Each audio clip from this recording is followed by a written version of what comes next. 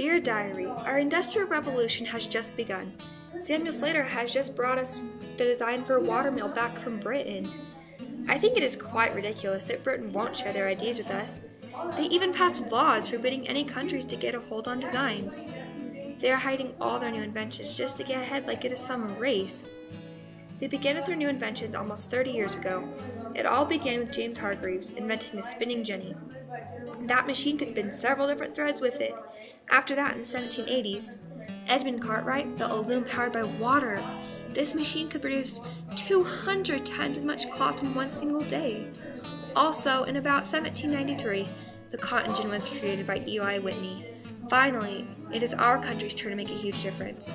I wish Benjamin Franklin were here to see this. He was so intrigued by new inventions. Samuel Slater had to memorize the whole entire design so he wouldn't be caught. Samuel Slater and Moses Brown have now created the very first American mill in December 1970. Dear Diary, the Patent Act was made to protect inventors' rights. Mary Kaiser was the first one to take out a patent. She invented a new weaving machine. Francis Cabot Lowell came up with a genius plan to put spinning and weaving under one roof. Lowell joined together with partners that formed the Boston Associates. Lowell didn't live to see his idea happen, but the Associates continued his plan. In 1817, the Associates had a whole factory town that was named after Francis Cabot Lowell. By 1821, Lowell, Massachusetts is huge. There are so many people. The Boston Associates hired women to work in the mills. I hope to one day be known as a Lowell girl, but my parents aren't sure they're okay with it. But the Boston Associates built boarding houses and have house mothers to take care of us. They even built a church. I really do hope my parents let me go. Dear Diary, I finally work in the mills.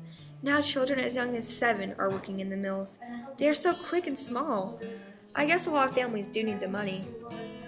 Hours are long working in the mills. We work at least 12 hours a day, 6 days a week. It is so exhausting. We have no free time to ourselves. Dear Diary, wages are beginning to fall and conditions are getting worse. Women and children only get paid half of what men would. Competition in the factory business is getting worse, so employers are taking less interest in us. Maybe this job isn't all that I thought it was going to be. Dear Diary, Eli Whitney has saved manufacturing. Eli Whitney invented what is called interchangeable parts. This will save time and money greatly. His idea is to have each machine make a different part of a gun instead of by hand. He took his idea to Washington. At first, all the officials just laughed at him. Big mistake. They thought his plan would never work, but of course, they were wrong. Dear Diary, the cities have grown greatly. It even takes me 30 minutes to walk from one end of the city to the other. However, conditions are quite poor.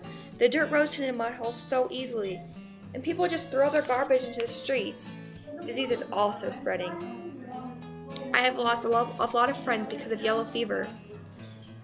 Our city also has attractions. There are stores to buy new clothes. There are plays, museums, racetracks, and even circuses. I love everything that our country has become because of the Industrial Revolution, and I can't wait to see what this future has in store for our great country.